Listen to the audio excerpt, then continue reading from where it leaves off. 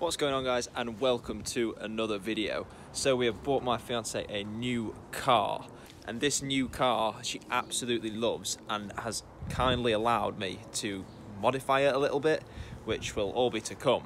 But that is great news because who doesn't love a modified car? So the first things first is I'm going to show you her old one. Now there is a story behind this and it has done as well, but here is the old car.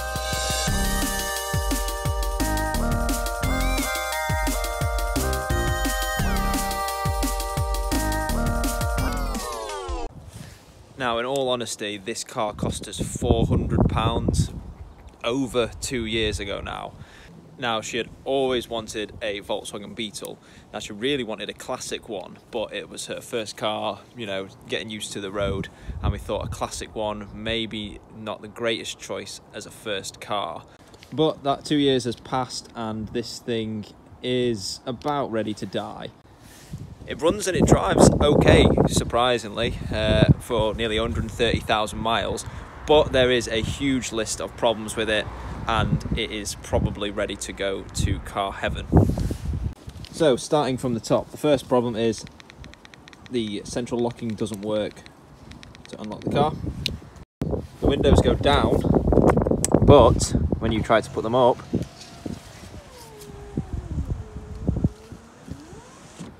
it really struggles, and 9 times out of 10 will not go up at all. But obviously, in true video fashion, as soon as I want to film it, it does work. But the worst part of it is the exhaust actually leaks exhaust gases inside the car. So when it's warm and you've driven it for 15 minutes, you get gassed out to hell. And that is obviously not healthy. So I don't think anybody likes exhaust gases. And likes breathing them in. If you did, that'd probably be quite weird. The MOT advisory list is about as long as my arm. When you go over a bump, the stereo turns off. The windscreen gets completely full of condensation on a cold morning. But with that long list of MOT advisories, it's not going to be financially viable to repair that and keep it on the road for another year. So we're going to sell it as a spares and repairs and move straight on to the new one. So, without further ado, here is my fiance's new car.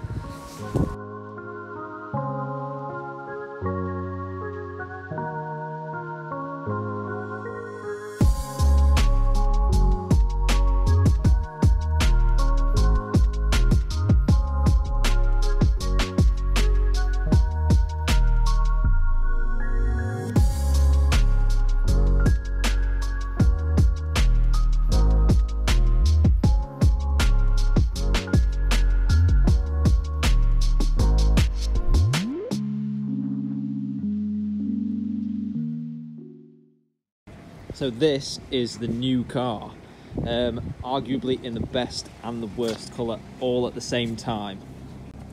So some of you might be like, why have you just bought the same car all over again? Well, as I said before, the Beetle was Leanne's dream car, but the black one is the one she really wanted from day one. But that one obviously came up at £400. There was no point in spending a lot of money for a first car because, well, you saw the scratch on the bumper here. And that kind of got her used to driving. But it is now time for the new one. Now, this is, well, obviously 5 years newer. It's had the facelift version as opposed to the pre-facelift version. And there's a few other nice bits about it. Most notably, the selling point for me was the 1.9 TDI PD105 engine. Now, if you know Volkswagens, you know that the PD engines are renowned for their reliability, tunability, and their economy. But the PD105 is not known for its tunability as much as, well, your Fabia VRSs or the PD130 engine. Now, just looking online, I think that is due to a few factors such as some of the bolts in the engine and the injectors are not up to scratch to, well, be tuned. They tend to give way if you map this too much and just blow the engine. But that's not why we went for the, well, 1.9 TDI. So, I've obviously got the Golf GTI that is not too great on fuel, and with it being 130,000 miles and an 06 plate, there's always something just, a little bit wrong that needs sorting out. So my idea with this is we get the 1.9 TDI and we can use this car to get up and down the country whenever we need to see family or, you know, go travelling and do whatever. But the great thing about this is it has only done 84,000 miles, which for one of these engines is pretty much brand new. But no used car is without its bad points, and that gives us opportunity to mod and, well, repair at the same time. So let's talk about the bad stuff. The first thing is the front windows on both sides are tinted, and they are absolutely knackered. The paintwork has been, well, very neglected. There's lots of scuffs all over the car, and hopefully I can get most of this out with a good buff, polish and mop with the machine polisher. The wheels are absolutely dead. I mean, look at the corrosion underneath the lacquer here. And it looks like there's an aftermarket black brake light here which has been taped on with some duct tape, and there's screws wedged down the side. What? And the back window has been limo tinted and there is a nice big hole in it. Aside from that and a few advisories on the MOT history, it's in pretty damn good condition, and obviously with only 84,000 miles it's pretty much brand new. But what we're going to do today is we're going to get Leanne out. She's going to tell us what I can do to the car. You know, I have my own plans for it which she might not know about, but she can tell us what she wants to do to her car, and then we're going to take the brake light from the old Beetle, put it on the new one. So let's get her out and let's see what she wants to do to her own car. So we are inside Leanne's new car. So what are we going to do to it? What don't you like about this car? So, oh god, the wheels are really scuffed, so I really want to get them redone, but you found out that they were like the upgraded original versions. Yeah, the fully machined 17-inch optional extras. So we're going to keep them, but sort them out. They're just a bit mottled, aren't they? Yeah, they've all got really corroded and they just need a good old refurb, I think. So we'll get them painted. I mean, this is literally my dream car. I absolutely love it. But the black tin on the back, I cannot see through, so I can't even drive it properly. Yeah, you can see on the camera just how, like, I mean, it's daytime, but in night, you literally can't see out of that window at all. So I think are we gonna replace that? Take it off and replace it with something else? It does look really good, so I think we'll keep it, but maybe make it not as dark. That's about it for you, isn't it? Is there anything else we need to... You've got your flower, though. Yay! So everyone takes these out of the cars, but... So it didn't come with a flower. We literally went and bought this from Primark and stuck it in the original stem. Hey! So, I think the first thing to do is to swap out that black brake light on this one with the red one from the blue one, and Leanne is going to help. Yay! So let's do it. And away we go. It's a pretty simple removal on any car, to be honest. It's just a couple of Torx bits in the back of the boot plastics here, pull off the boot plastics and then undo the screws that hold the brake light into the car. You can see it didn't take us very long at all, just a case of getting those screws out, and away we go. Then, of course, we've got to come over and deal with this other brake light. I mean, what the hell has gone on here? So let's just pull the tape off and let's see what we're working with. It's all smashed. This is actually a black light. Yeah. That's kind of cool, actually. But as cool as it is, it's absolutely knackered. And so, well, it's got to come off. Let me know what you guys think of the car in the comments section below. I'd love to know your thoughts. After that, just the same as the other one. Boot open, Torx bits out of the plastic bit, and just pull it out. Now that the plastic boot trim's out, we can take a look at it. I mean, look at the state of this, guys. Whoever's put that broken thing back in has made an absolute pig's ear of it because, well, all of the clips are snapped in the boot here, so there's no way to secure that in anymore. There's no screws holding the light in whatsoever apart from this little weird one here that's barely even in.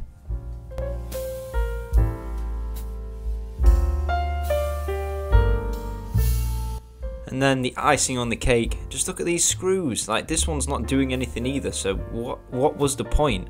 I dread to think what else has been done on this car to this state. I mean, I'm sure I'll uncover loads of things as time progresses. What the fuck? Jesus. That's stuck in there quite tight, so I think we need to push it. Duct taped on the other side. Ah, so if we peel off that gobbo tape.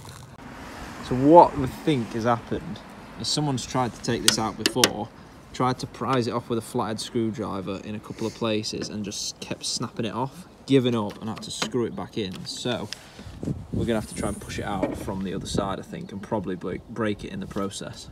And so with a bit of ushering, we finally ended up getting it out. Honestly, this is absolutely tragic. Like, every single thing that could be broken on this light is broken. Even the electrical connector, the lugs have snapped. Just, whoever did this, poor effort, man, come on. But let's see if we can rectify the problem with the one from the blue Beetle. So you can see Leanne just electrical taping the connector here as the lugs are snapped. But then we can put the other light roughly in position, and then we're ready to push it down and screw it in from the other side. And these are the holes where the screws are supposed to go. We took the ones off the old Beetle and we're just going to put them in this one. This took a stupidly long time because we had to get the screws in from one side while the other person was pushing it in from the outside of the car, so you can kind of get the screws in properly. But we got there in the end, and then it's just a case of putting the blue plastics back in. We took the one from the other Beetle because this one had all the lugs snapped. And so that is job, well, 1 of 2 completed.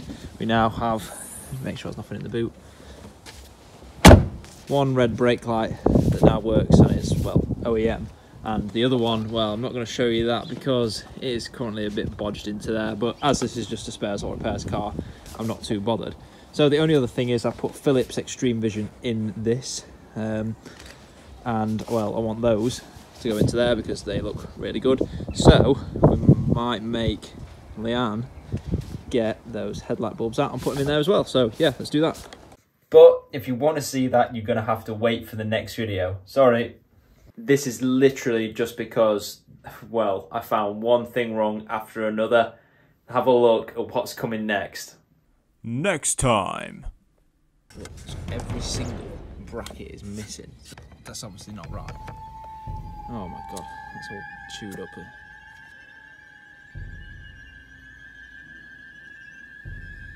And so, thanks for tuning in, guys, and see you in the next one where we uncover loads more interesting stuff about this Volkswagen Beetle.